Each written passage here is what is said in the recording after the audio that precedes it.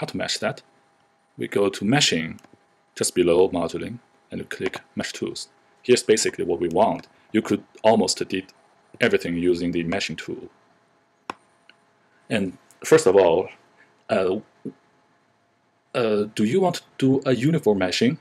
No, because on those parts, we could do very coarse meshing because the pressure won't go that far. But actually, at the left up corner, the pressure will be pretty complex. So we want to mesh it pretty fine.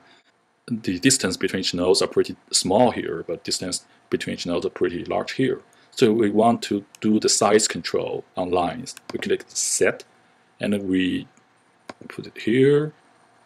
Okay, we choose this line, and we want this line to be divided to like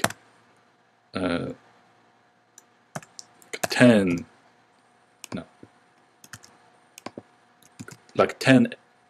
elements. Here's number of element. Here's element edge length. I want to do the number of element. I want to let it do it equally. So I just click OK. Nothing to change. OK.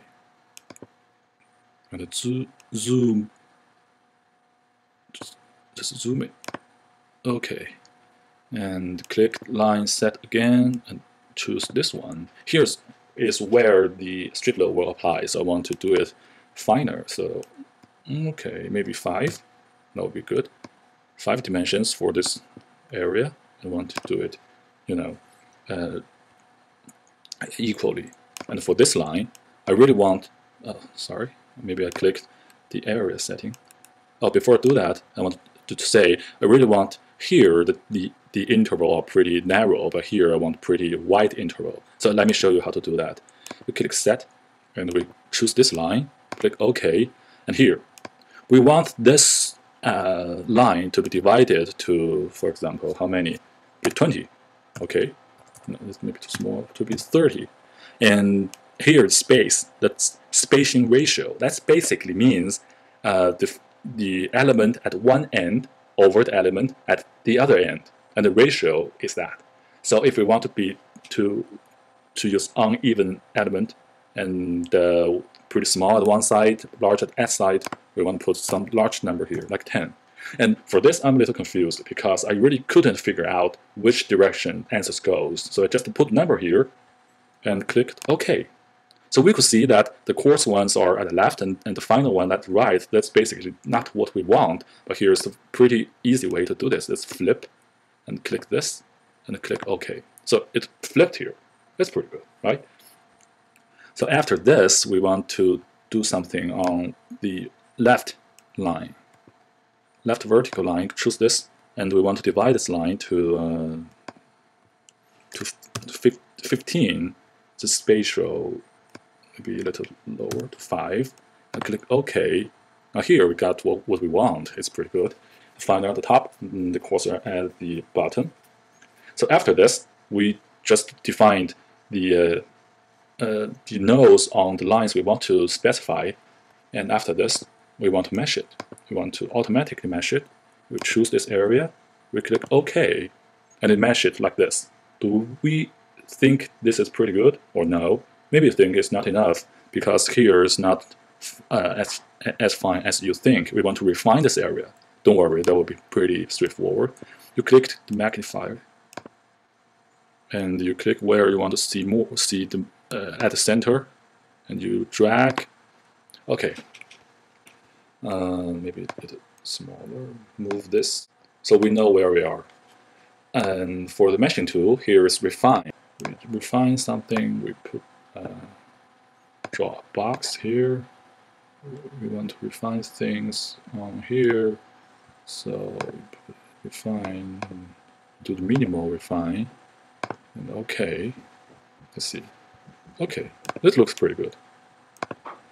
Yeah, it looks pretty reasonable meshing here. That's good. So next step, I'll apply loads.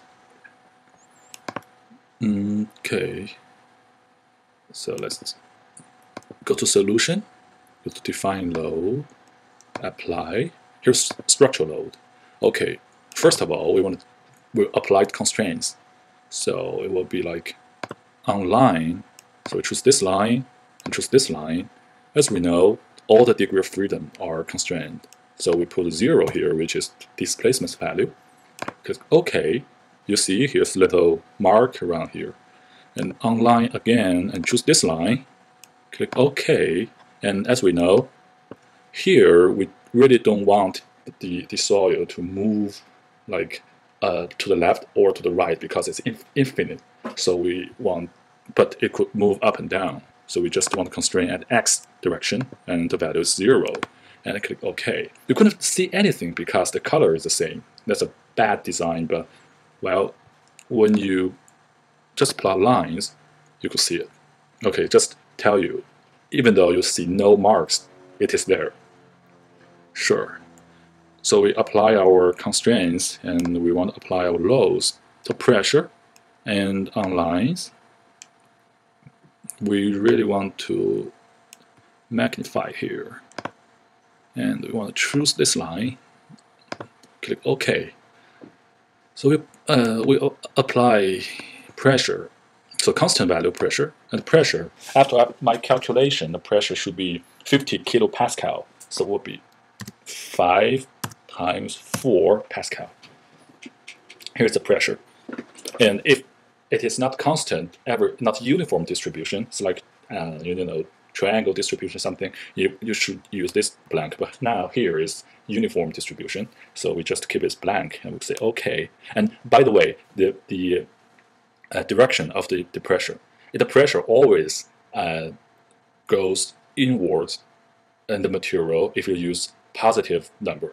So here, when it goes down towards the soil, so I use a positive number. It's not a direction of the y coordinate. It's just direction towards the material. Okay, we see the little arrow here.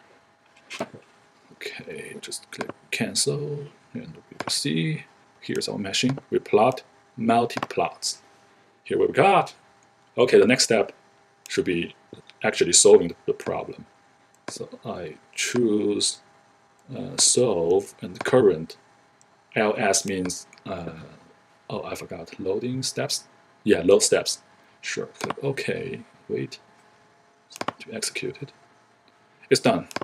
That's basically how to solve that. And then we need to go to the post process. First of all, we want to read results. Maybe in large project we have different set of results, but here we just have one. But inconsistent, we should click first result. Okay, it is. And then what we really want to do is plot result, deformed shape. We want to deform the shape with undeformed edge. We click OK, and we see deforms like this. If somebody say, "Wow, it's ridiculous! What soft soil?" But you know, it's not the real scale. It's magnified scale to be, to show you how it will deform. So we go to contour plot, node solo, solution. We go stress, and we go to the most commonly used von Mises stress. And here we go the scale factor.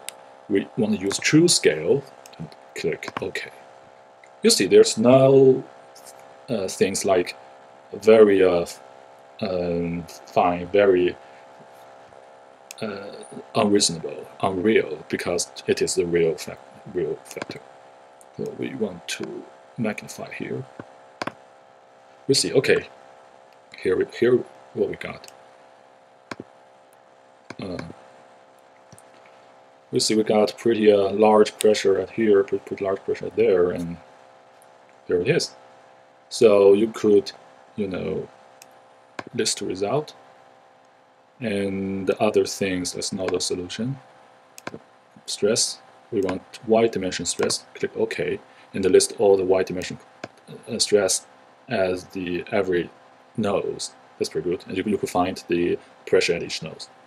That's basically how to do a very simple problem in ANSYS, and I hope you find this pretty useful. And I want to save this. Let's save as. So finished. Click OK.